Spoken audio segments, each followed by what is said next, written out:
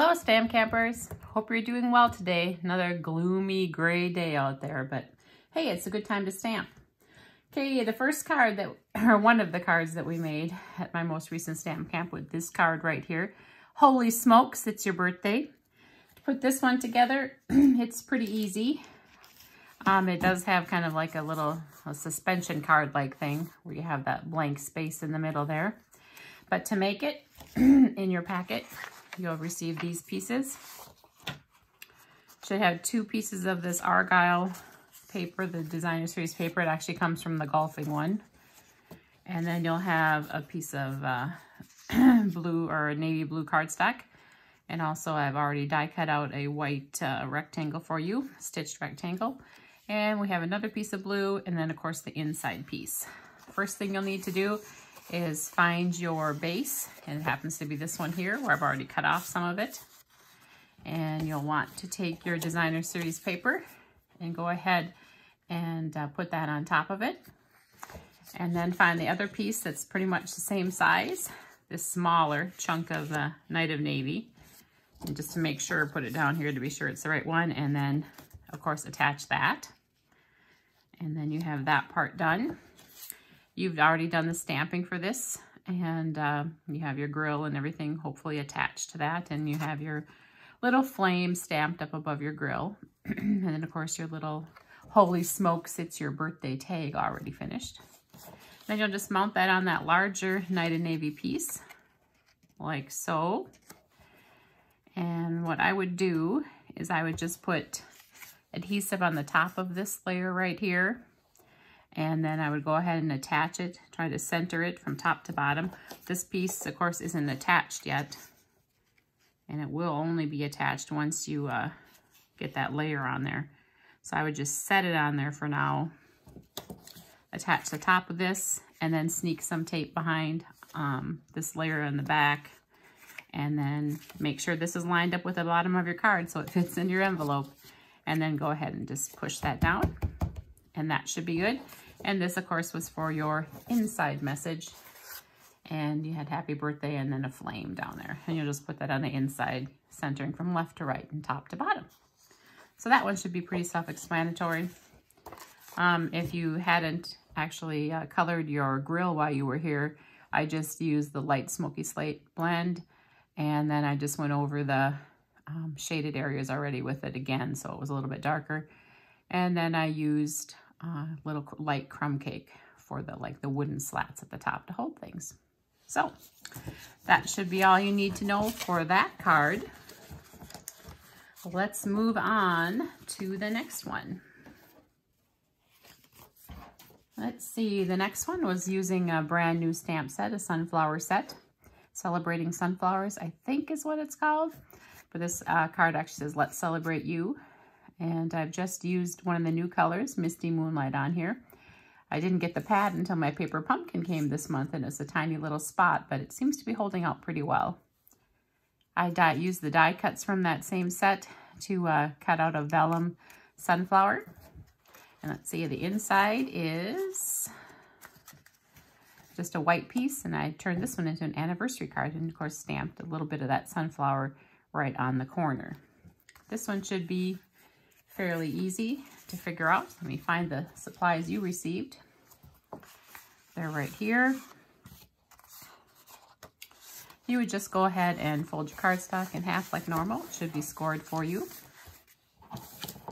Then you would have taken the stamp while you were here and randomly stamped the sunflower image around the outside edges. I tried to leave the center a little bit more clear, but sometimes it turns out better than other times, but it should be pretty well done. And then I actually put dimensionals on the back here to help pop it up off the card base. It's a little bit smaller. It's like 4 by 5 1/4. So I popped that up. Then I took my sunflower die cut and then went ahead and attached that right in the middle. And I just put some glue right around the center of the sunflower. And then I stamped Let's Celebrate You on here. And then I popped that up with dimensionals right in the center there. And then I just added some of the rhinestones. You should have a little package of this are like this. Has some red ribbon, some white twine, baker's twine. It has some rhinestones, and then some black sparkly ribbon in there. That's your accessories you'll need. And for this one, you're going to need 3 of the gemstones, or the 3 of the rhinestones. I just put one here, one there, or you can put them anywhere you'd like. And then your other piece in your little packet was this one for the center message, the inside message, and that would be this right here. Okay, and you wouldn't have to put happy anniversary. You could put happy birthday or happy at graduation, or whatever you prefer in there. So that's all for that one. Let me see here. Let me get all these pieces back in so the next person will be able to put their card together. That would help. Okay, the next card is this one right here. Actually, you'd like to see the card first, probably. Is this one here. Cute little perfume bottles. Kind of reminds me of my favorite perfume, the Vera Wang Princess perfume, the purples. And this one is probably going to be a little more tricky. It's not hard, it's just a little tricky. The outside is pretty similar to the grill one, where you have an empty space in between. The inside is a little more interesting. I decided that it looked kind of bare with just the backs of the front pieces, so I went ahead and stamped some things for the inside too. Just kind of repeated them from the outside.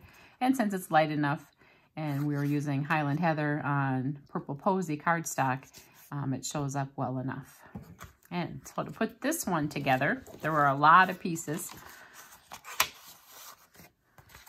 And if you couldn't find them all in your envelope, just shake them out, because there's a lot of pieces in there.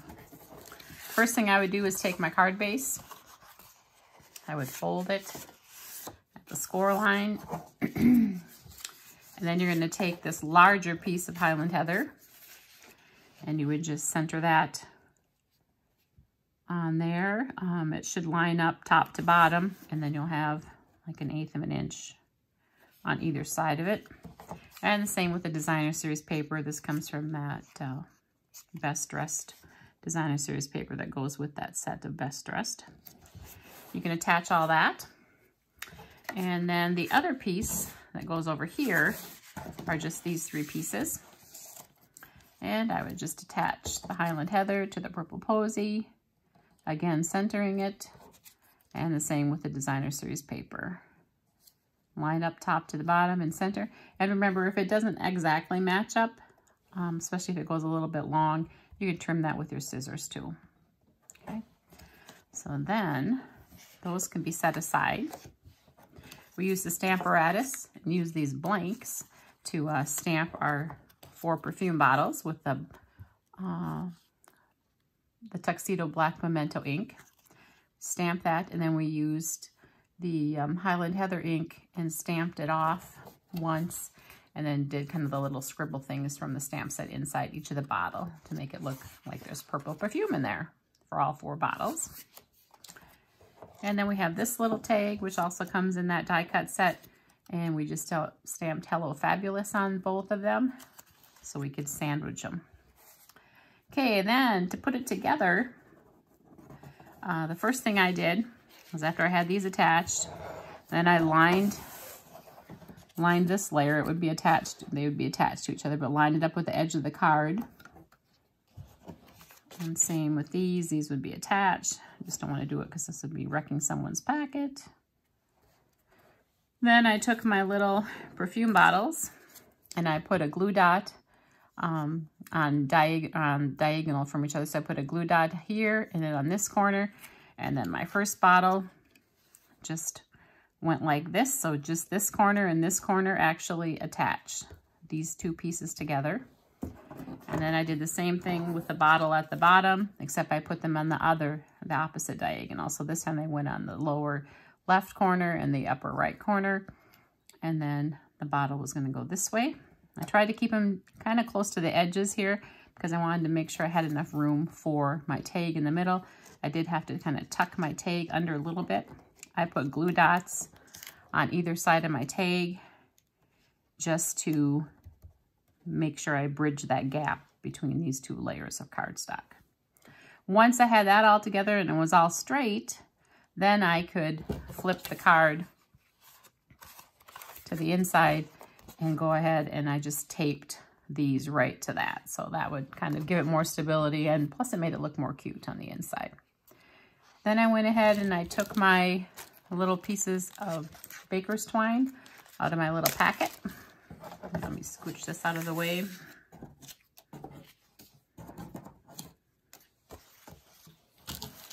And in there you should have a group of 4 pieces. They're all the same length. I think they're all about 9 inches. I just put it into a group of 2, and then I just actually snuck it in between and around the bottle, just like I'm tying it to the bottle itself, and just tied it right onto the bottle, which made it a lot easier. And of course, if you don't really want to go through all the work of tying it around the bottle, you could just make yourself a little bow. I use those 2 bunny ears, cross them over, take the one, flip it through, and then just make myself a nice little bow. And then I could use a glue dot to attach it. But I think it looks kind of cool when you actually wrap it around the back of the bottle too. But you could make your choices there. So I think that should help you with that card. The main thing, of course, is just to remember you get this little piece that's by itself first lined up with the back of the base of the card, so that it definitely fits into your envelope when you're all done. On the envelope, oh, this is the one that hasn't been done yet. I was like, oh no, I didn't do the envelope. That's kind of weird. I usually do the envelopes. Let me get this tucked back into this bag here, or someone will cry when they get it and they can't make it. Oh, I guess I just put that little flower just like I did on the inside of the card. Okay, moving on to the next one. Let's see. Oh, here's one we definitely need this time of the year, a graduation card. As you remember, we did the congrats using our Stamp-A-Majig, not a Stamp-A-Majig, Stamparatus, excuse me. We could have used a Stamp-A-Jig, but a Stamparatus, and we just kept clicking down to a new level each time to do the congrats. So they're nicely lined up, which turned out nice. And on the inside, we just had good luck, and then we used a stamp from another stamp set to actually make another graduation hat on the inside. This is from the Whimsy set. I can't remember its name right offhand, but it's going to retire also. And to make this card, here's what you received. And again, you have to kind of dump your things out sometimes because I sneak a lot of stuff in there. Just have a regular card base. Should be scored for you, just fold it in half. On the front, you're going to put your black layer, and you're just going to cover up the entire front of your piece of cardstock. Normally, I would probably have done this with black card base, but I was running low on black cardstock, believe it or not. I wonder if I know someone who could help me get more black cardstock. So once I've done that, then I'm going to take my little strips of silver. And again, they're pretty tiny strips, but it's the end of a catalog. I sometimes get low on all my supplies. I just barely had enough to get silver for everyone. So I would just tape those down, leaving like 1/8 of an inch on either side. Then you'll have this layer that you have stamped, and you're going to just go ahead and put that down. Again, the silver might be a little long, but you could cut it if you needed to. Cut on the edges.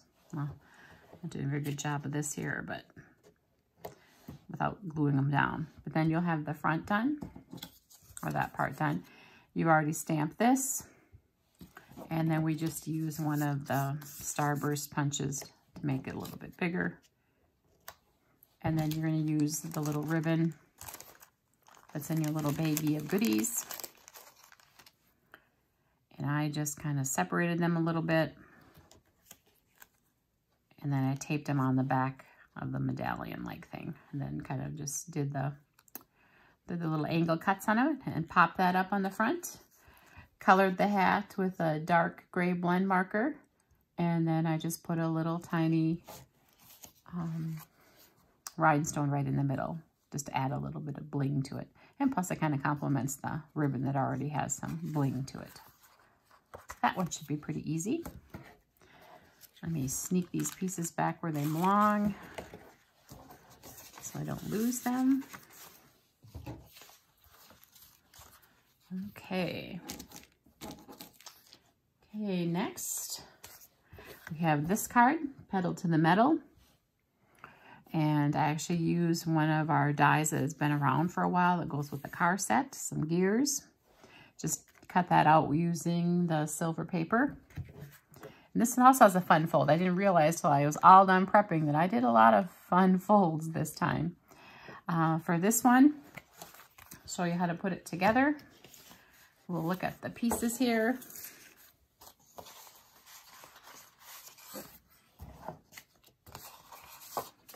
This one, of course, has the regular fold in the middle.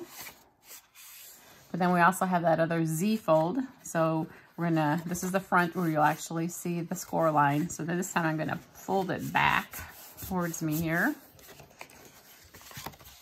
So now the card would be like this.